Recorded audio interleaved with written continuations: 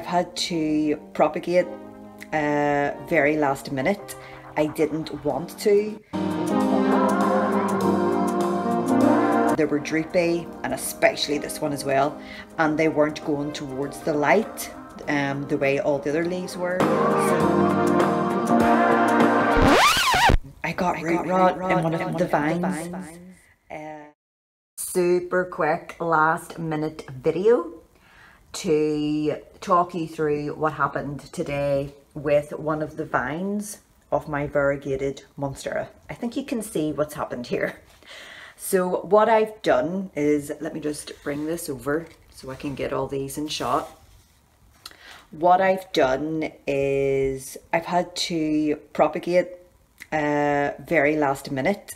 I didn't want to, but I got root rot in one of the vines on my Variegated Monstera. I actually got another quite large Variegated Monstera, and I haven't unboxed it, or well, I haven't done an unboxing video yet, but this is it. It's like, it's Bay. It's Queen Bay. She has 3 vines. Well, she did have 3 vines, and she's beautiful. But today I took a closer look at this one because I noticed that especially this leaf, they were droopy, and especially this one as well, and they weren't going towards the light the way all the other leaves were. So I had a look at the roots, well, the bottom of the stem, and it literally came away in my hand. So I have very quickly let these stay out to dry. So I'm letting the bottom here off. Can you see that? Probably not. Yeah, you can see it there. I'm letting the bottom of this, let me just see if I can get that to focus a bit better. Doesn't want to. So I'm letting that callus over. Then I'm going to dip these in, or dunk them into wax so that I can seal the bottom of the stems. And then what I'm going to do is I'm going to put them in perlite with some water, because I recently did do a propagation, my first ever propagation attempt, and it did take well. I will show you that in a minute.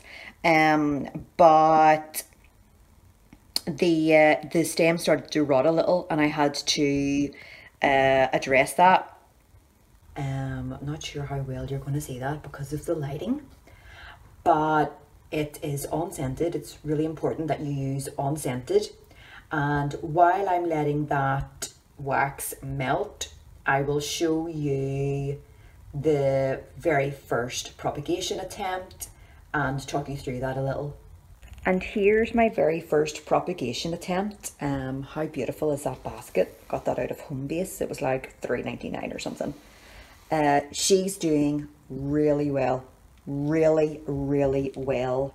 I love her leaves, not massively variegated, not like huge size either, but they're lovely leaves. And this is actually a transparent pot, so you can see all the lovely roots there. Let's see if I can get a good, sorry about that, my finger was in front of the camera. Yeah, you can see that right there. That's really awesome. So lovely root system being established there. And I did this cutting myself. It was my first ever. And as I said, the root stem, you know, the very bottom, you know, right here, was starting to go dark grey, and it just didn't look good. And I was starting to worry an awful lot. And I just decided to, well, I asked for advice in one of the Facebook groups I'm in, and I was advised to take the entire thing out of water and just put the roots. It was starting to grow a couple of 2 small roots, and just to put the roots in water, and that's what I did. I had it balanced horizontally over the glass. It wasn't pretty, but it worked because, ta-da! And at some stage I'm going to sell this, so that'll be interesting. I can't wait for this to get a new home, but I'm only going to do that after it has produced its 3rd leaf, and its 3rd leaf is looking very promising. You're not going to be able to see that because it's just so difficult to focus. Yeah, you're not going to see that, but there is a 3rd leaf starting there, and I'm really excited about that. And while I'm waiting for the wax to still melt, it's taking forever, I thought I would show you guys bay. So this is the main Variegated Monstera that vine came from.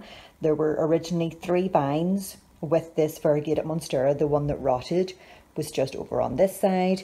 And as you can see, she is just, I mean, she seems to be doing really well, but for some strange reason, that vine just didn't take. This is my gorgeous Majestica White Star.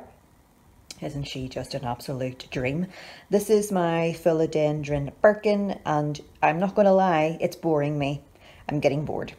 So I will do another video. I hope this isn't too overexposed. Let me just bring that down a little. I will do another video to talk about this beautiful plant in more detail. You can see that it's going round there to face the sun. They're sunflowers that I'm growing, but yep, so I will do a video on this specifically, but let's get back to my propagation attempts. This is taking such a long time, surprisingly, to oh damn, thought it'd be a good time as well, guys, to show you the variegation on some of these.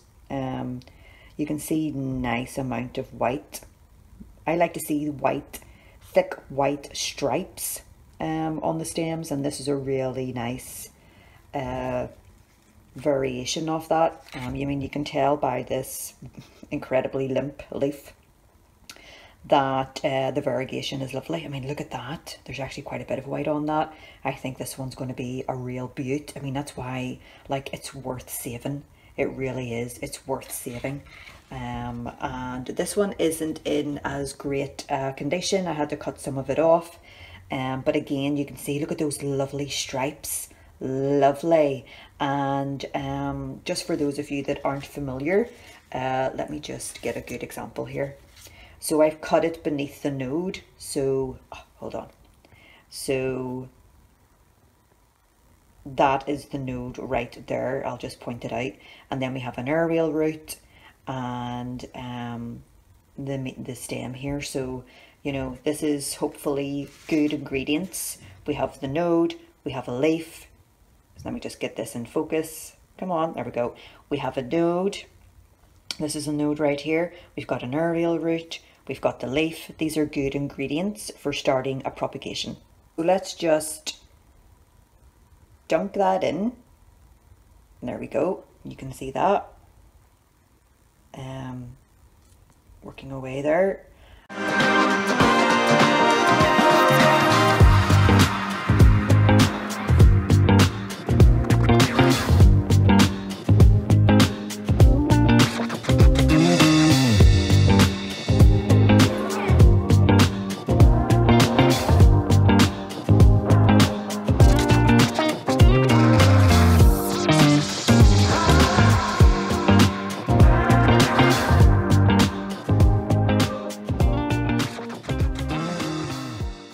I got these glasses out of Poundland, and you guessed it, they were £1.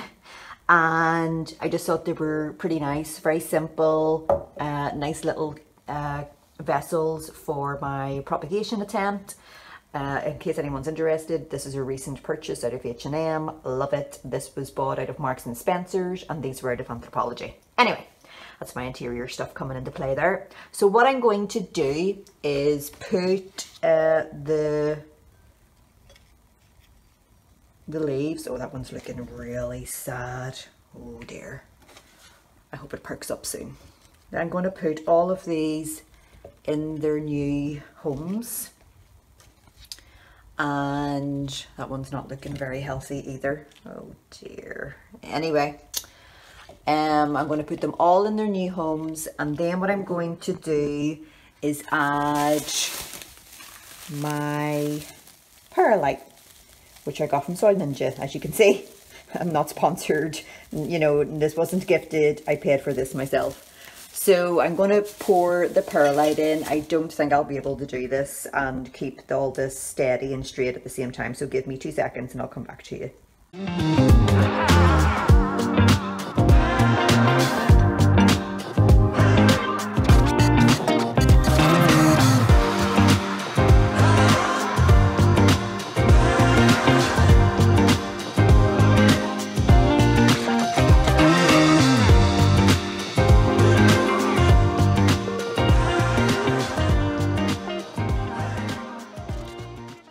going to put a little bit of filtered water in there. I'm doing it just so that there's a little bit of moisture. I'm not sure, to be honest, how much to add. I'm just doing this, like, I don't really want that much to go in. I'm really not sure how much water to put in. If I'm doing this wrong, let me know, guys. But like, I'm going to assume you're not supposed to put too much in here. But you know, I'm obviously going to monitor progress, and well, I'll probably put too much in that one. Oh well. And see how we're doing. But that's it for now. It'll be very easy to see if these are taking to this, because let's be honest, these two couldn't look any worse. Anyway, guys, leave comments below if you think I'm doing something wrong, please. I'm by no means an expert in this. Or if you think there's things I could also do in addition to this to help this process, please leave some comments. I'm more than happy to receive those. And follow me on Instagram. I'll leave a link in the description so that you can follow the daily progress as well. And I'll obviously upload more videos and more content to keep you guys updated. See you later.